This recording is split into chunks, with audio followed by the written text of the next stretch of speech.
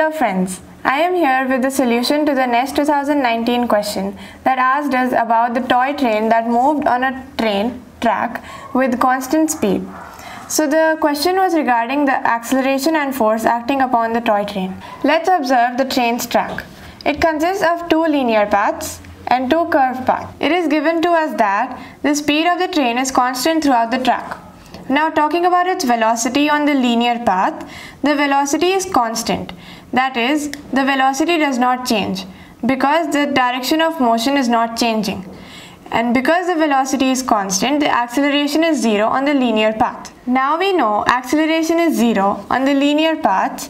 So from Newton's second law, that is F is equal to m into a, that is mass into acceleration, and acceleration is 0.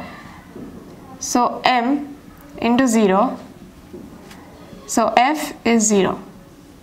So the force is 0 on the linear path. Now let's consider the curved path of the track. Taking this as the train, it initially moves towards the right side.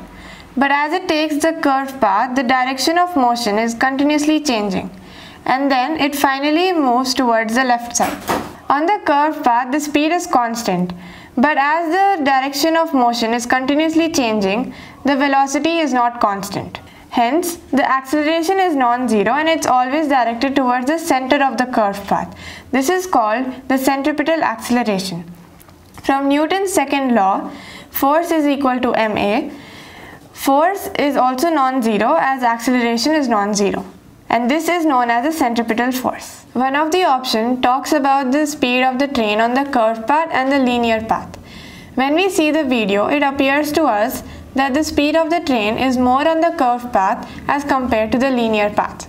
But we cannot judge the speed of the train just by having a look at it. For example, when we sit in a moving train and observe from the window, the trees that are near to us, they appear to move faster than those trees which are farther away.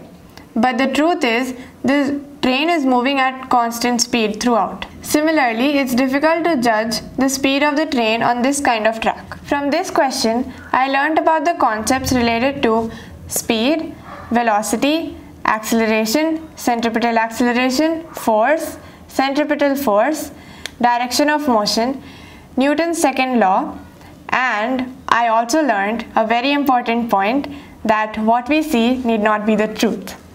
I will be back with more solutions to the questions in the NAEST.